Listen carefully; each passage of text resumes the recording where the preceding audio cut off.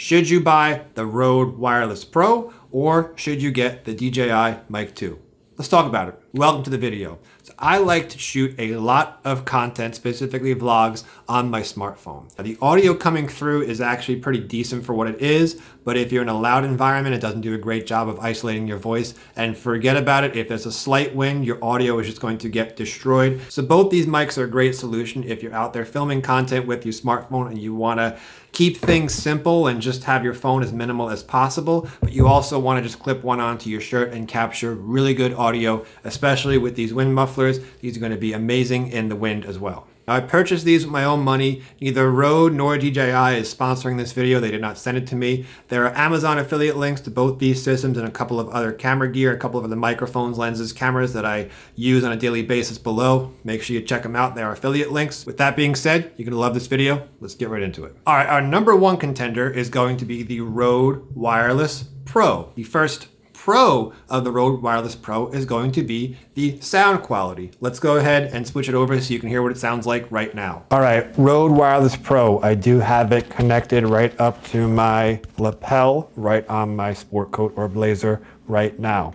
So the first big con of the Rode Wireless Pro is the audio quality is going to be better right out of the gate. No editing required. Now, when I was doing a whole bunch of research about these microphones, the Rodes and the DJIs, one thing I noticed was just how good the Rode Wireless Pro sounds. Now, it doesn't sound as good as a shotgun microphone like the Sony ECM-B1. However, this does sound really good. And I'll be honest, just as a solo content creator, someone that's not really like crazy into audio, I can honestly say that if I chose the Rode Wireless Pro, I would not feel a need for anything else. I'd have my shotgun microphone for when I'm sitting close to the camera or going outside and vlogging. But if I wanted to film something 10, 15 feet away from the camera, no problem. Rode Wireless Pro, super simple. You don't need to boom anything closer. You know those big boom arms people have on their podcasting microphones? That's just a lot of cables you gotta have running up straight to your mouth.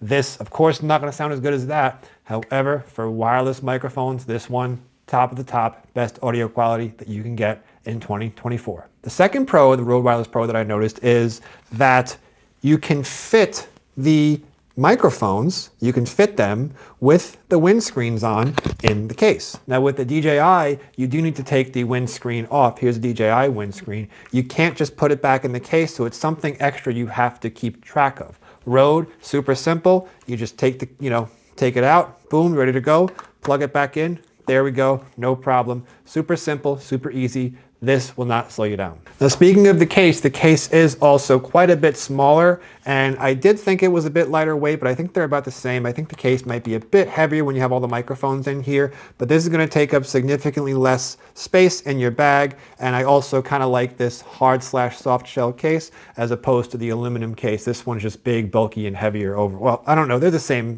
but this one just seemed heavier just because of the way it is. It's made out of aluminum. High quality case here, but I do prefer the zippered case of the Rode Wireless Pro. So another good thing about this case is that it is all black. I do like black better than gray, and that is actually the next pro of the Rode Wireless Pro is it looks much better. It is all black. Let's take a look. All black, black windscreen. How sick is that? I absolutely, for devices, black is just awesome. All right, now we're gonna move on to the cons of the Rode Wireless Pro. First one's going to be they are significantly harder to take them in and out of the case. All Rode did was put USB-C ports down there, so you literally just plug them in. Now, it's not that big of a deal, but one thing I noticed with DJI is this is super easy. It's just magnet. You can just drop them in, boom, no problem. Definitely something that I noticed when I first used the Rode Wireless Pro. And the next con is going to be initially, it is much, much harder to navigate through the receiver rather. This is the receiver, right?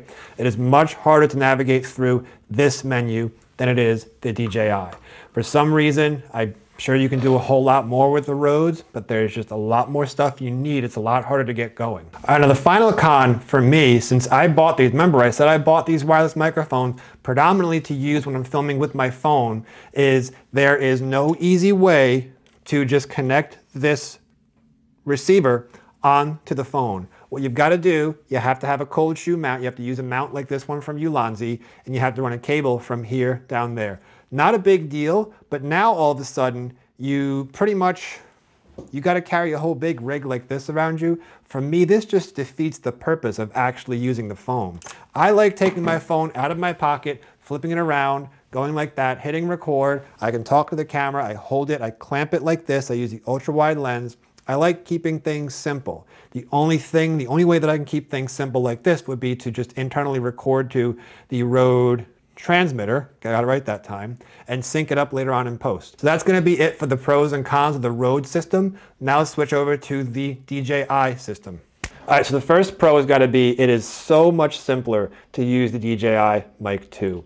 The transmitter is simpler. It's got, you know, it just slides on no problem. You have tons of options. This is the transmitter right here. You could see, I mean, this is dead simple to use. It's just, you pull them out, it turns right on as soon as you do. It gives you a bit of a buzz to let you know it's recording. Overall, this is a lot more intuitive to use. Another big advantage is it is a whole lot easier to take these in and out of the case.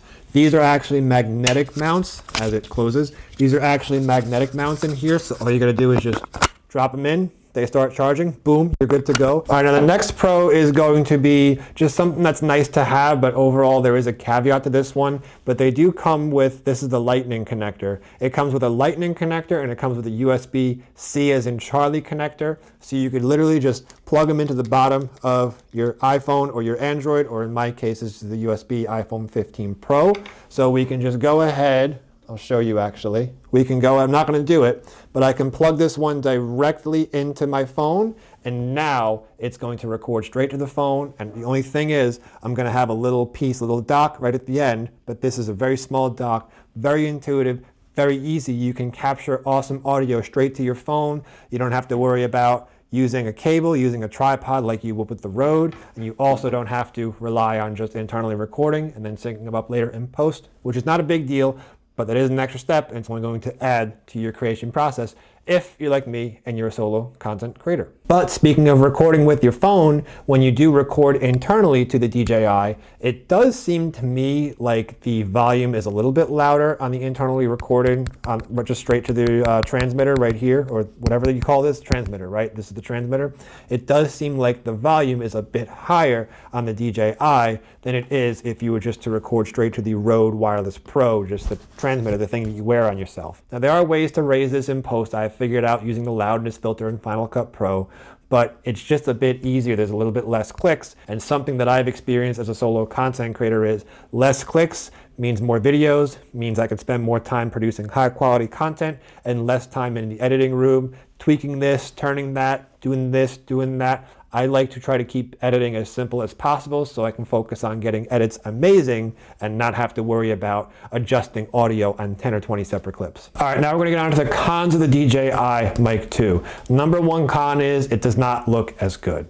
This is what it looks like on my jacket. If I just connect the Rode right underneath it, you could see the Rode, well, when they're reflecting, you could see the Rode just blends in a lot better. The Rode is all black. The DJI is smaller, but since the DJI has that big, or I don't know if you could hear me, since the DJI has that big DJI logo, and also they got these gray windscreens. I'm not sure they were thinking with the salt and pepper windscreens, but I'm sure at some point you're gonna be able to get the black windscreens, and you could always just put a piece of electrical tape over this, so it's gonna look very similar. It is smaller, but the Rode does look a lot more classic, and it just looks a lot sleeker, even though it's bigger, but that all black is definitely a pro for the Rode and a negative for the DJI. All right, now something else that I've mentioned a couple times in this video is the audio quality straight out of the gate for the DJI does not sound as good as the Rode Wireless Pro. Every single video that I watch, people always comment this, and this is something that I've experienced as well. However, all you gotta do is go into Final Cut Pro and play with the loudness filter a little bit, and it pretty much sounds almost the same. Not really a big deal, but that is still a con because you do have to edit it a little bit more, whereas the Rode, you can just leave it alone and it's gonna sound amazing. All right, finally, the last con for the DJI is going to be if you do wanna get two lavalier mics, you are going to be spending about $20 or $30 more than if you just went with the Rode Wireless Pro. The Rode Wireless Pro already comes with two awesome lavalier microphones. DJI just pretty much comes with this, and it does come with a couple of windscreens and a couple of cables that fits in this one bag, which that's nice. However, their lavalier microphones are $40 each, so you're looking at, if you buy 2 of them, that's $80 plus the $350 for this, you're at about $430, whereas with the Rode Wireless Pro, everything is included for $400. So where does that leave you? Which one should you get? Well, I have a couple of thoughts. The DJI is way more intuitive to use. You can pretty much just take it out. It's easier to take in and out of the case. It's easier to hook up to a camera. It's dead easy to hook it up to your phone. It's just, you pick it up, you can just go. It's a lot faster of a setup with the DJI Mic 2. The Rode Wireless Pro is going to be a lot clunkier to use. However, it's going to be a lot more versatile. It's going to sound better right out of the box, right out of the gate without any editing.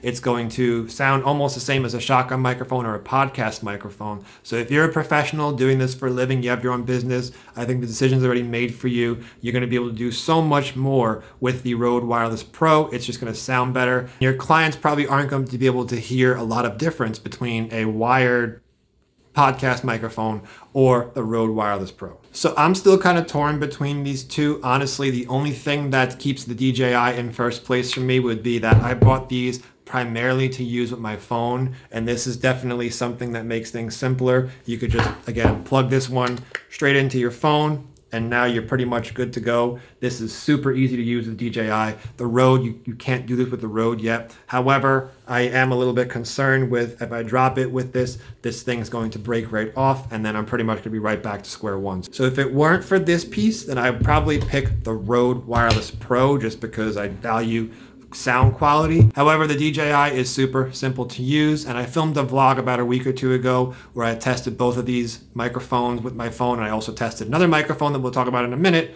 and no contest, this was the easiest, hooking the DJI up to my phone and then just recording straight to that receiver right on the end of my phone. I keep getting them mixed up, but hooking it up right to the end of my phone, absolutely, hands down, that was the most convenient thing ever. I didn't have to think or worry about anything else.